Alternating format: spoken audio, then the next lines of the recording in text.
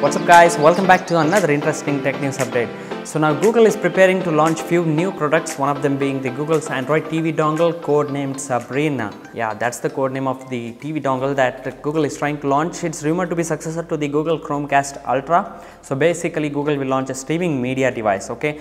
Now obviously something new they have to bring with the new device or the upgradation, right? So what's new here? It comes with a remote control now, meaning all these years with Google Chromecast it required a mobile phone, right? A mobile device to either screencast or to navigate or pretty much do anything you want a mobile device in order to operate the Chromecast. Now what they have done is it comes with a dedicated remote, which is nice in my opinion, and it pushes the comfort as well as usability to ease the level, right? So it will likely feature a IR blaster as well, a mic, and also dedicated Google Assistant button. That's the obvious thing. When there is something Google, you also have the Assistant, right? Not sure if it has dedicated Netflix or Amazon Prime button for that matter, but it also is planning to revamp its Android user interface for TV itself, which is I think nice, because if you have the dedicated operating system for the TV, then I think the ecosystem will be very nice. Now they will have something for the TV, they will have something for the mobile device, and that's how the ecosystem flourishes, right? So it is also said to be integrated with the Google Nest devices. Like if you have Nest devices at home, you can pretty much control it from the TV or remote itself. So that's again convenient to operate or receive alerts from Google ecosystem. Now it could be priced around $70-ish, not sure about that. Let's see when it actually launches. So what do you guys think of this new Google device code named Sabrina? Let us know in the comment section down below. Definitely sounds interesting, but only time will tell how it is actually. Alright guys, moving on, Samsung launched the M01 as well as the M11 entry-level mobile phones priced at around 9,000 rupees and 11,000 rupees respectively. Now 9,000 rupees phone features a 5.7-inch 720p display with a Snapdragon 439 chipset, which is boring and old.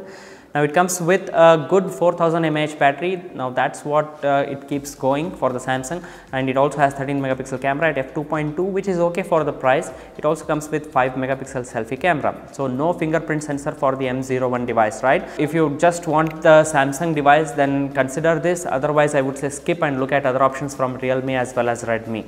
On the other hand, the M11, right, there is another device, M11 for 11,000 rupees. It also seems quite reasonable because it has got 5000 milliampere battery. There is Samsung branding name to it, and it also has 13 megapixel at f1.8 aperture camera. It comes with 5 megapixel ultra wide camera and also 8 megapixel f2.0 selfie camera. Look at other options if you don't want that. If you just want a Samsung phone, then this makes sense at this price point. So will you buy it or not actually? So let me know in the comment section down below of the video itself. Alright guys, moving on, another interesting exciting news is OnePlus Z, or rather OnePlus Z, you can say. It's spotted on Geekbench with model number AC2003, meaning there is something OnePlus device that's going to be launched very soon. The listing suggests that a whopping 12 GB RAM, it has got 12 GB RAM, which is insane, and it probably comes with a Snapdragon 765G chipset, which is awesome performer for mid-range to high-end phones. Now it could also feature a 120Hz display, not sure yet, but there will be obviously an option to 90Hz display as well, 90Hz refresh rate to save some battery, and an AMOLED display as well. So these are the rumors that's going on. Regarding the camera department, it could possibly feature a triple rear camera setup, which is typical these days. There is nothing fancy over here, but still you have a OnePlus device with 12 GB RAM. So we will see about the pricing. Very curious thing is with the pricing itself for a 12 GB RAM phone, and that could actually set the benchmark for some huge or rather some high-end phones, and then 12 GB could become the norm for upcoming phones. So what do you guys think about this one? Let me know in the comment section down below. And lastly guys, according to the latest IDC report, now this one is interesting, wearable shipments in India during January to March period grew by over 80% as compared to same period last year, which means a whopping demand for the wearables is seen here in India. So what wearable did you guys buy this year? Let's know in the comment section down below. Like did you buy the watch, did you buy the wristband, or even the earbuds? The total units shipped for that period stood at around 42 lakh units. The wearable category includes wristbands, earbuds and even watches as well. So obviously with the increased work from home and less activity, the wristband sales stood at 10 lakh units, wristband alone, While with many other earbuds launch, the earwear shipments stood at 30 lakh units, while the watches had only 2 lakh units.